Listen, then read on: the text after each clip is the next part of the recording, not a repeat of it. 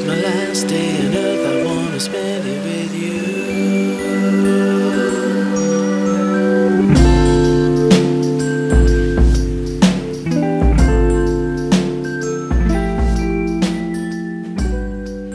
Yo, what's up designers? Welcome back to the channel. It's Jimmy, and one of the most common questions that I get from you guys is how much math and engineering do I actually need in order to become an industrial designer?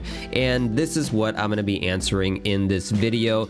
This is a prototyping class that all industrial designers had to take, learn how to implement mechanisms into our products in order to create a certain motion. So say if you wanted to have a product open up or close or expand or contract, you're going to be using these mechanisms. It's one thing to study and learn about these mechanisms and understand how they work, but it's another story to actually create it and put it to the test. So in this class, they teach us how to put them to the test by creating our mechanisms out of simple products like foam core, like craft wood, anything that you can get your hands on in order to create this mechanism, and just a test to see if your mechanism actually works. A mechanism is just a mechanism, a gear is just a gear, a pulley is just a pulley. They don't really mean anything. It's only when you are designing a product where you need it to transform or to change or have kind of momentum in some way, like an engine, then you will learn about these mechanisms to apply them in order to give this product that functionality. For example, my buddy Tyler here, he's designing this Panther toy and he wants the rear legs to look like they're running. In order to achieve that motion, he's decided to use a lot of different gears that are connected together. As the gears turn, they move the legs in a motion that simulates the Panther running. As industrial designers, we want to understand and master these mechanisms so that we can apply them to our own products. The best way to learn about these mechanisms is just look around your house and pick something up that looks like it moves or transforms. You probably have a lamp that adjusts in some way, and so just really study it, understand how it's actually doing what it's doing. What are the things that are connected? What are the things that have to move? What are the things that are structural? Understand it, study it, so that when you are designing your products, you can apply these same principles, these same engineering mechanisms to achieve the same type of a function or motion. At the end of the day, that has really been my extent and experience with mechanical engineering. It's about understanding these mechanisms and applying them to whatever product that needs it, that will serve that purpose or serve that function. In a bit here, I'm going to jump to a clip that I shot for you guys talking about a really cool phone mount and how it kind of transforms. Let's just hit that clip right now.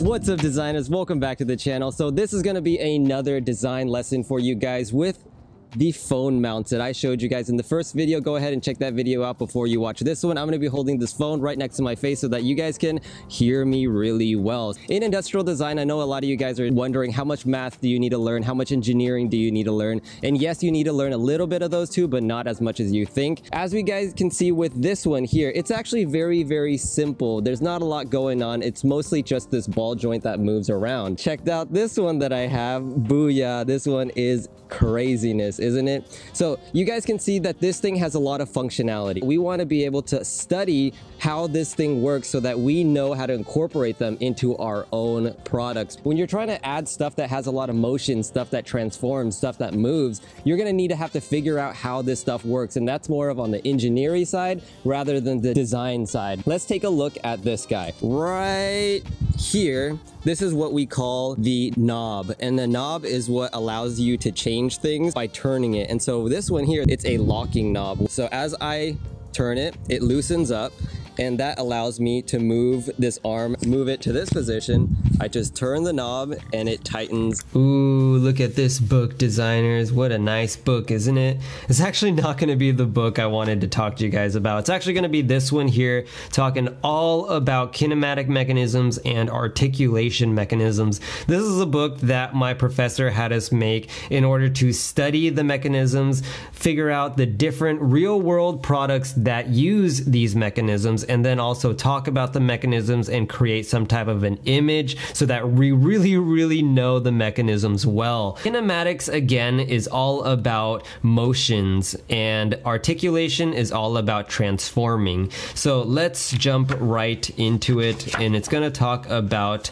kinematics and the different type of motions you can achieve utilizing these mechanisms. Linear motion right here, like a train. Rotational motion like tires. We have reciprocating motion like this tool here, continually going left and right.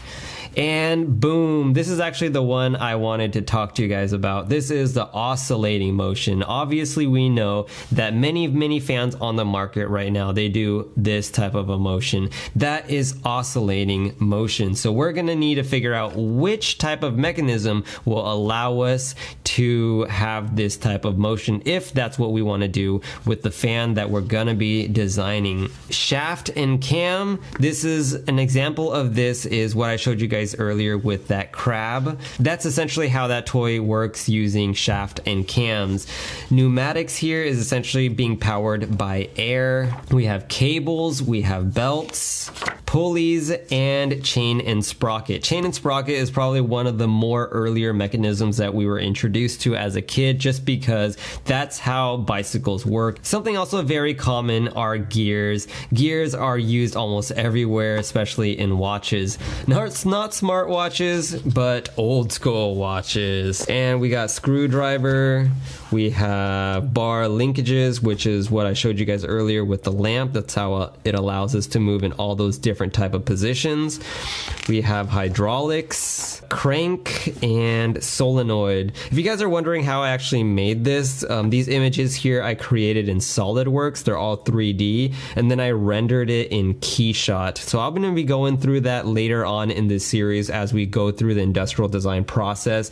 And then this book here is put together using Adobe InDesign. Springs, limiters, key, ratchet, detent, and my project. So at the end of all of this, of all this studying and learning about how these mechanisms work, our final goal is to apply it to a product. And in this case, I ended up designing this Batmobile out of laser cut acrylic. It has some rotational motion. It has some linkages with the front cannons. It has two side cannons that use springs to move them back into position. And how they're being fired is the rear wheels. When they rotate, there is a cam locked onto the shaft, which pushes them forward, and the springs pushes them back. And then also the cams in the rear also rotate, moving the spoiler up and down. Okay, let's move on to articulation, boys and girls. Articulation is all about nesting, stacking stuff into one another. We have docking here, such as old school phones, telescoping where things extend, sliding where things slide on a track, a pivot, just like a doorknob.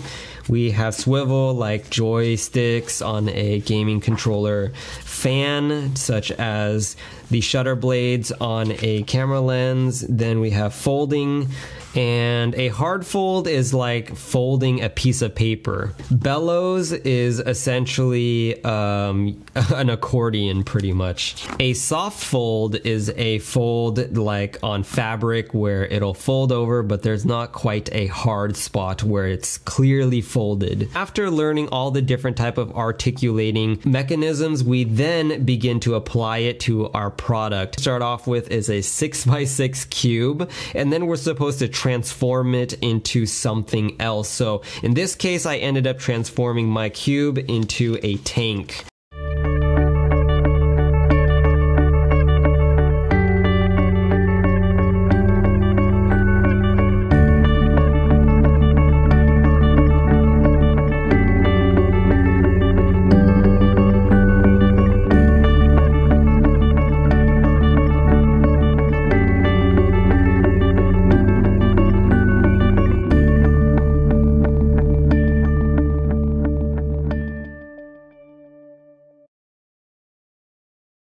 If we continue on, we'll see the knob again. You loosen it, it allows you to extend this arm. This part here goes inside of this part, similar to what you would see in a telescope. And so that's essentially what this is that it allows you to extend your part and make it even longer. Telescope, you don't need a locking mechanism. That's when you figure out tolerances. We can see that it has this phone locking mechanism. If I push on this end, the other end pops out. Very simple sliding mechanism. If I push on the other end pops out. If I push it, it moves back into position automatically. This is done utilizing an internal spring. The springs will help it move back into the neutral position. What we want to do is put it in a position where we can mount the phone. So we don't want it to keep coming back into neutral position. So what the designers did, or the engineers did, is they have a locking mechanism. When you push it far enough, it'll lock into place, just like that. So this allows you to lock this position into place to be able to mount your phone. This button gets pressed naturally as the phone is backed up against the back plate. It pops and releases the locking mechanism. So you guys can see there's a lot of different articulating points. If we wanted articulating points in our own products, we're gonna need to learn it and then incorporate it into our own products so that we can create awesome products that move, transform, and all the above. All right, guys, the rain is picking up. It's time for me to go. I'll see you in the next one. Peace.